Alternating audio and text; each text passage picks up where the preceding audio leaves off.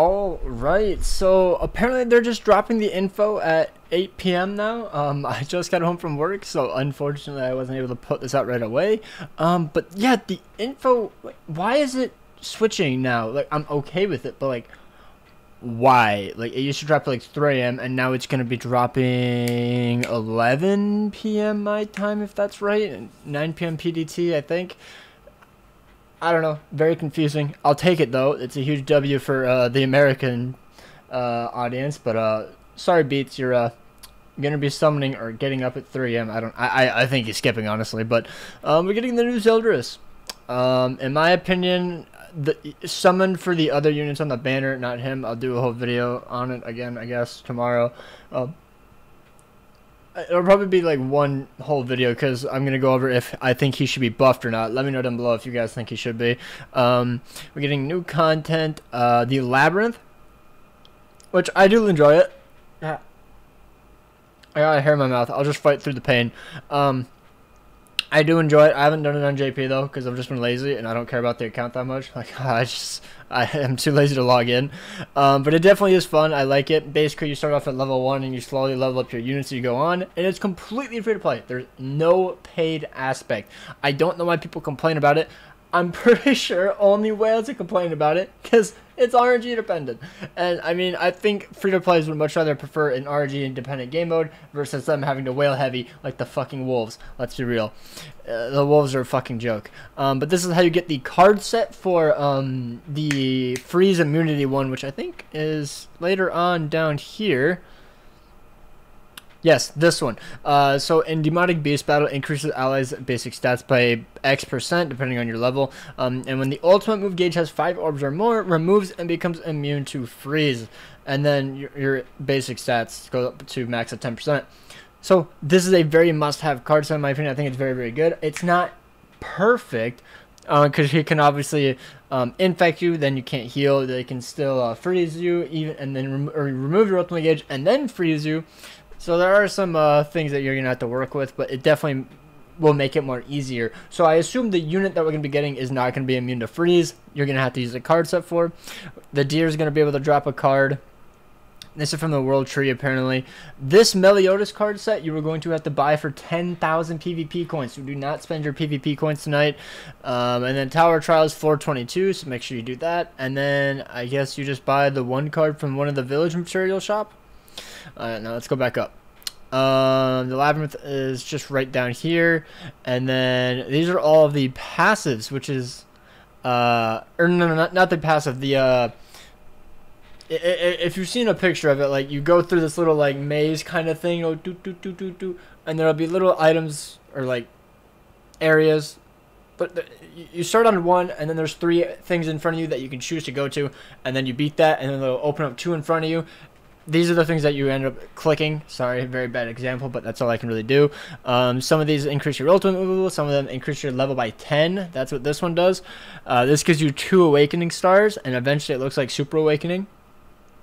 This increases your ultimate level, which I think is probably the most useless one. Full heals you. Clear to move on to the next level. That's the boss battle. Underground Labyrinth Shop. Revives the hero, which is the one that was breaking my game. So if you don't have any units that are dead and you click on it, it will just crash your game. So don't do that. And then you can acquire or exchange heroes. A random battle starts a normal battle, and a panel randomly appears. So it's very, very good. This is most appreciated global. JP didn't show this shit, so yeah. We got ZELDRIS outfits. These 2 are really, really good. I can't lie. I'm not a fan of this one, but I know people will definitely like it. This one just looks horrible. Why pink and not purple? Like it's just so pink. This should have been like all black with dark purple. I don't know. That would have looked better, but yeah. Either way, we move. ZELDRIS has good items. Ooh, this is what Chandler's Relic looks like. So Chandler's going to be getting a Holy Relic, where if you stance, it removes debuffs from self when using a stance skill and decreases damage taken by 30% for 2 turns and increases the HP related stats by 20%. It doesn't say PvP only, so I think this can work anywhere. So he might be a really good taunt unit for Bird if you're looking for that. Only last 1 turn, unfortunately, at rank 1. But you know, realistically, you only need a turn 1 taunt unit nowadays just for that one sweep. You do half his HP, he sweeps you, and then you don't take any damage, and then you kill him the next turn.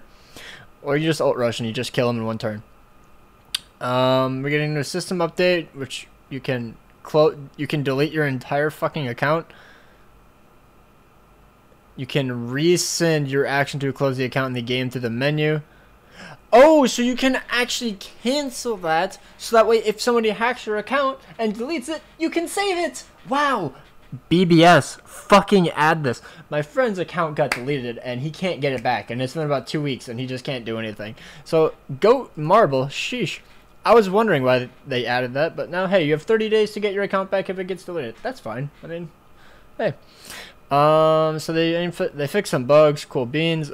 Assault mode, Berserk, Meliodas. What is the difference? If all allies in battle are demons, those are commandments.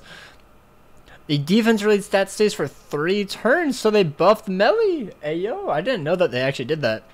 Berserk Esterosa increases allies' basic stats by 5% for every darkness, or oh, so they buffed him. They actually shadow buffed him. Not actually shadow because they actually told it, but hey, they buffed the boy. And then apparently new events. Oh yeah, a free multi, some stuff, cool beans. We're getting a new free Derriere outfit, which I actually really like this one. It looks really good, I can't lie. I don't really like the green. I kind of wish it was red, but obviously it's just like a reskinned version of the older one.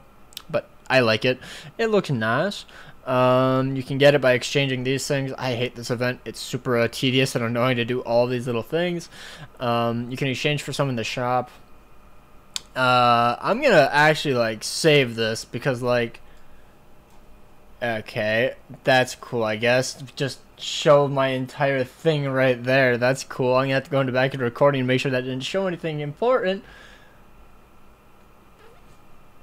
Thanks, Google, and whatever the hell my PC is. Like, oh, it's always over here, but now it closes out over here. Like, why?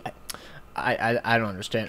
Final boss Twigo is here. Super easy. You can put on auto with like a bond team and just one tap it. Get top 50%. You're Gucci. Get 10,000 or 30,000 points. You get all these. Very easy. We're getting the what is it called? Candy Crush game mode. I think that's what it's called. Decent rewards. No OG mats in here, unfortunately, so that's kind of an L. Not gonna lie. But if you get 500,000 accumulative score, I believe you get OG ZELDRIS' outfits, unless it's a new ZELDRIS, but I don't think it is. So yeah, boosting events. Here's some. The daily tasks are boosted, I think. Yeah, so some of them you get some extra diamonds, etc., etc. It's like not too much. Brawl victory box is. They still have this stupid thing. That, like, dude, this still isn't worth it. Like, honestly, like, why can you not just like keep it like this? This is how it should be all the time. And then we have this. You get 2 free tickets. Very nice. Top 100 nobody cares about. Solgris Fort Solgris dungeon is here. Very nice. These new Archangel outfits are back, and the new demon set, or old demons one. The old ones, my bad, not new, but old ones are back. So that's pretty cool. Demon Melee, Liz, and Jericho are back. The outfits, I mean, they're also on the banner. So, I mean, if you pull them, that's a W for the first time. If you get duped for them, though, unlucky. And I think that is about it. So, yeah, pretty darn good update, I can't lie. Like, they bring you a lot of stuff with this.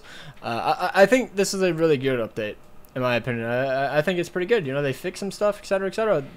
Gary Crust did pretty good with everything except the unit. Take care and peace out.